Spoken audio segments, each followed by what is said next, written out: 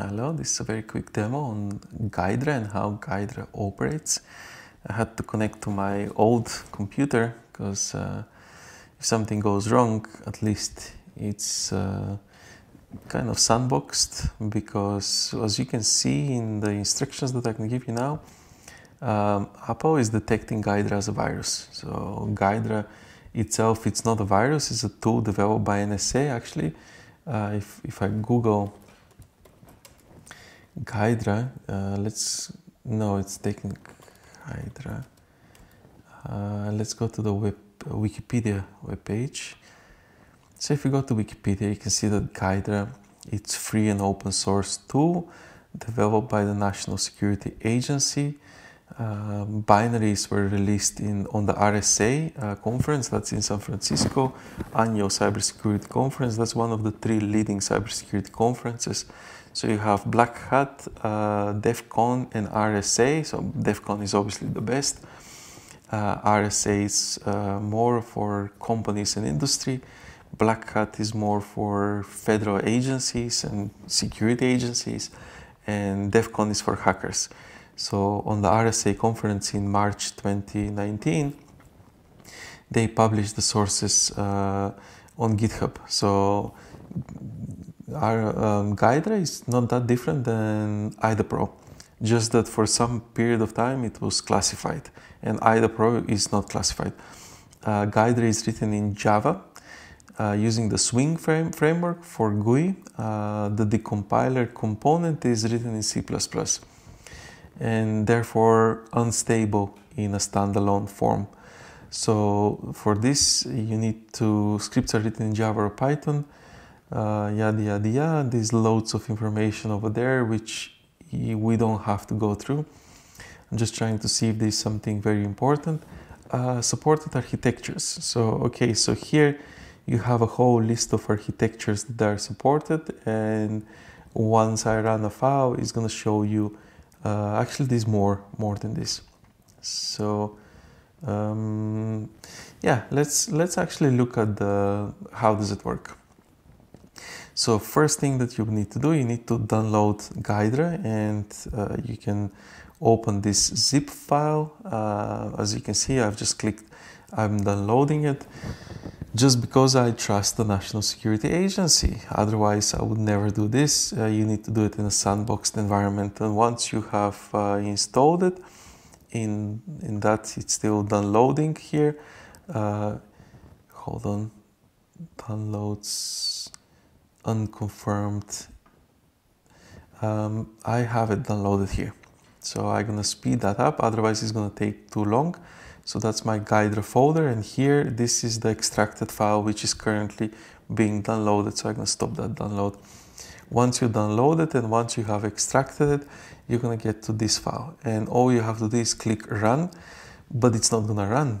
That's the catch here, that you need to install other things in order for it to run. And what else do you need to install? Well, let's go through that. First, you need to install the Java 21 or earlier versions, and actually we can find the whole details here in Ghidra if you scroll down installation guide. So in the installation guide here, it will explain what do you need to have installed depending on the type of system that you're using. So if you're using Windows or if you're using Linux, there's different requirements. I'm using Mac OS. So for me, I'm going to be explaining that. Let's see, where is it? It's a very long instruction video here. And again, video that you don't, text that you don't need to read, because I'm going to tell you how to do it here now. You can see those are the platforms supported: Windows 10, Linux and Mac OS. And the minimum requirements are listed here: 4 GB of RAM, 1 GB of storage, dual monitors strongly suggested. And here you have software Java 21, 64-bit runtime and development kit. Without that, it's not going to work. I tried and it's not going to work. So you need to install this first. And once you have installed that, you need to run it. Hold on, there was something else that you need to install. Windows, no, Linux and OS, extract the file. Yeah, there was something else that you need to install. It's somewhere here, and hopefully I'm gonna remember throughout the video. Let's see. I have actually stored files here. Yes, Python. You need to install Python 3. Unless you don't have it, and just type Python 3 in Google. It's open source. So I'm not gonna show you how to do that. It's a relatively straightforward process. Let's see, what else do I have. You need to have a virus, so you won't be able to use the tool if you don't have a virus. So you need to install a virus, and let's say if you use this WannaCry, very old virus, you can see that it's still classified as not something to have on your device. Therefore, you need to have a sandboxed environment before you run this. What else do you need to have? Malware samples. Yes, so there's a link of how you can extract malware samples, and this is the WannaCry sample here. But here you would see that I have examples to Satan, Petya, non-Petya, Lucy Locker. Those are just the ransomwares, and here you can have various different types of viruses, and you have some examples, the MITRE attack and how to perform those. So anyways, this is the database of viruses. You need to have a virus to analyze. Without the virus, there's nothing to analyze. Let's see, Java, Python, virus, malware samples, virus total. So this is the same link basically. So that's the same, I showed you that already. Yeah, it's the same link twice. Let's remove that. And there we are. So those are the things that you need to have. And once you have all of those things gathered together, most importantly, you need to have Python 3 and Java 21 or later, then you can go to the file, the Ghidra that you've downloaded, and click on this Ghidra run. And Apple is going to say not opened because this is treated as a virus. So you need to go to your soft settings, settings and security and privacy, which is not something that you would do. I'm just going to show you. I just want to show you how it operates, but this is not something that you would do. You would basically run a sandboxed environment and run it in there. That's in a nutshell all that you need to know. I just want to show you how it runs, so I'm going to click open anyway. Open anyway. I need to authorize that, and now it's running Ghidra. Ghidra is running, and I'm going to close those tips. And those are all the tests that I have performed using Ghidra, with various different simple programs that I've built very quickly.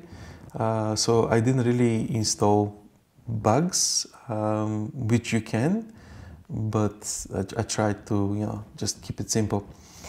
And once you're here, and once you need to create a project. So file, new project. I don't need to define how that, but without a project you're not going to be able to operate. So file, new project. I created one yesterday, 1st of January. That's how I just titled the project. I'm going to delete it after these videos. And in that project you need to install a file. So this is the file when you're going to install the virus, the program of the virus. And how do you do that? You would go to file, and here there should be import file, and you can import a file. So that's as simple as this. Select file to import. Now it's going to say raw binary, yada yada yada, and here you're clicking language actually for compiler specification. So here you need to choose the appropriate language and click OK, and it's going to say you already have this file, so I'm going to word it as 7.1. These options here that you can click or unclick. And why is it not definition already exists? Oh, 7.1 or 7.2. Okay, so it's importing this file, and as you can see, it's because it's not a virus, it doesn't have many functions. So here in a virus, if you uploaded the WannaCry, you're going to have many functions in symbols, you're going to have data types and all sorts of information. So this is the first analysis of the results, but not the actual analysis. This is just a quick scan of the file. It's telling you what does it contain in the file. So there we are, and now once that is being imported, we can open. And how do you open the file? Hold on, let me show you that. You can either close. You can either double click, or at the beginning of the program you have to click and drag and drop it into that dragon or into one of these specific tools.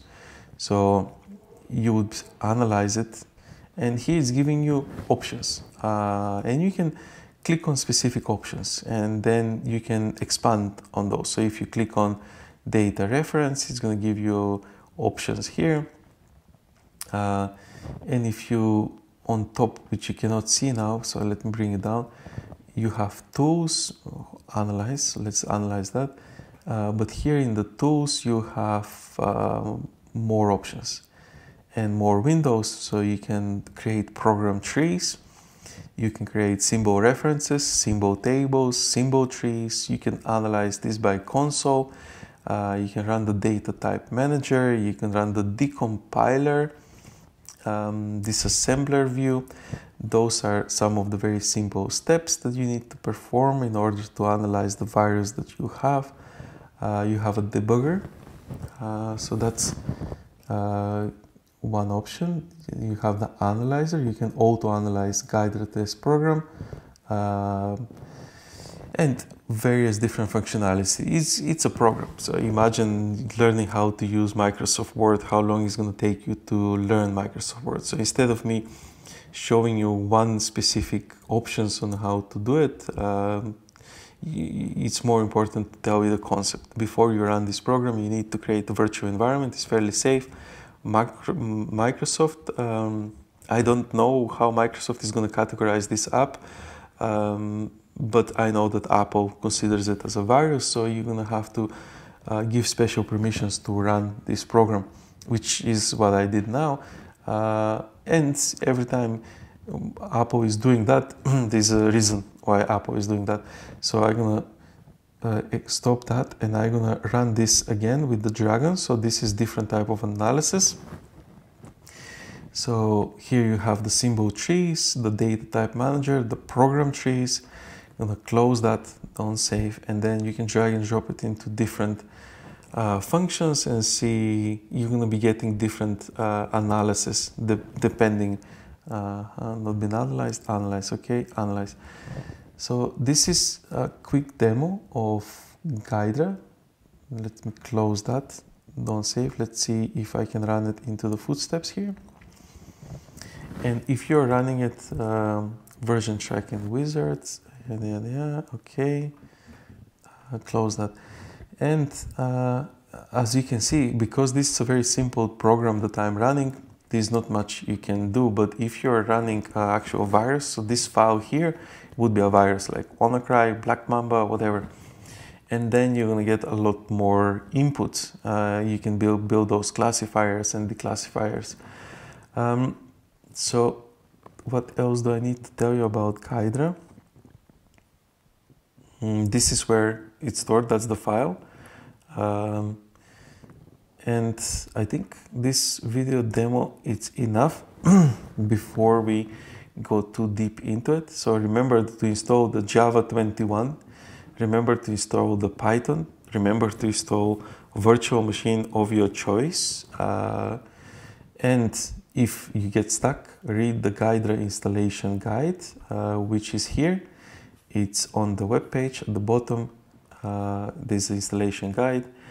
You're gonna need to have a virus, and the reason why I'm not gonna do more detailed demo is that I need to create virtual environment, I need to run the virus. My work device is at work, I'm using my personal devices, and I don't want to be running many viruses on my personal devices, even though they're fairly safe, is just as a precaution. I created, when I was showing you how the Ghidra operates, I created a program, not a virus. I created a random program, quick program, and I used the program to demonstrate. So this is a quick demo of Ghidra. I will see you in the next one. Remember, this is part of the series on AI security course that I'm teaching with O'Reilly and Pearson's.